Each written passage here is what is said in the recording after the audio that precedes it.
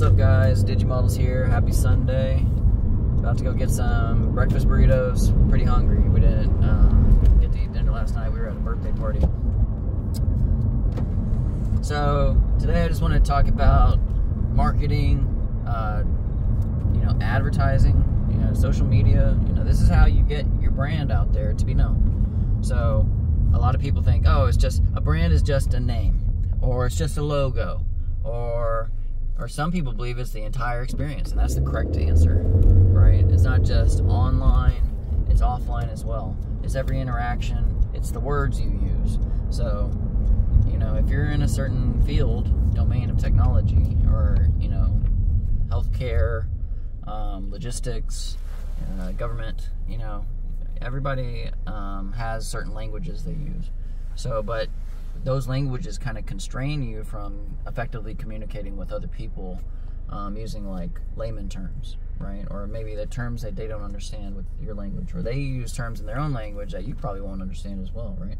So there's like this Venn overlapping circle diagrams of everybody's languages, and those are called ontologies because certain words can be used in certain different contexts. So like acronyms as well. There's a lot of acronyms out there. Like AAA, AAA means a lot. Like it means insurance for some people, and then it means batteries for other people. You know what I mean? So it all depends on the context of what you're saying. Now, what I'm getting at is marketing, right? You're trying to create a brand. You want to get your language right. You want to get your feelings right. Because people need to feel like they can trust your brand. And if you're just some no-name brand, how are people going to know you? Let's say you just started your brand, like I did a few years ago, digimodels.us. Go sign up, subscribe. So you start your new brand, you get a logo, you pay somebody $100 for it, you pay me, $1,000 for the website. I'll just put it up real quick. But if you want to maintain it, that costs like $500 a month. So at the minimum. But it's not just putting a website and then putting the damn logo on the website.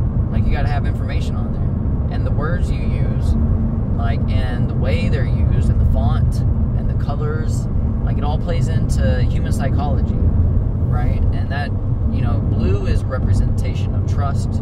I use a lot of blue, but at the same time, like IBM uses blue, a lot of companies use blue. You don't see a lot of companies using a lot of red, right? It's jarring, right? It'll jar your eyes.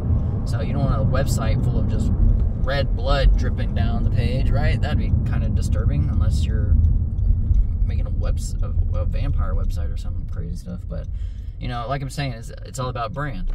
So I'm trying to communicate trust with my brand. Like, you can trust me that I will get the job done. I will integrate your technologies, and I'll make your business better by getting you more sales, more clients, more contracts. So, and that brings in more revenue. If you win, then I win. If you lose, I don't get anything, So it's in my best interest, and I'm incentivized to help your business and your brand grow and become what it's meant to be. Imagine everybody in the United States having their own business. Wouldn't that be amazing? It's like everybody working off of each other locally, plumbers, ITs, health and sanitation, hospitals, healthcare, like that.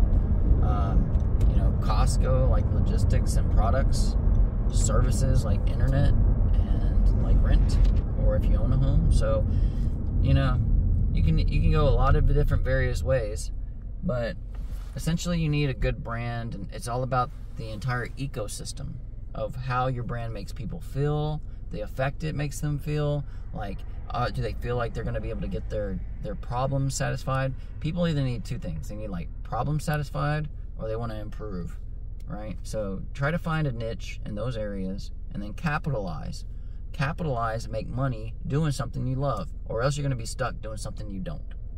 All right, guys, I'm about to be at this burrito restaurant, so I'm going to see y'all later. Digimodels out. Peace.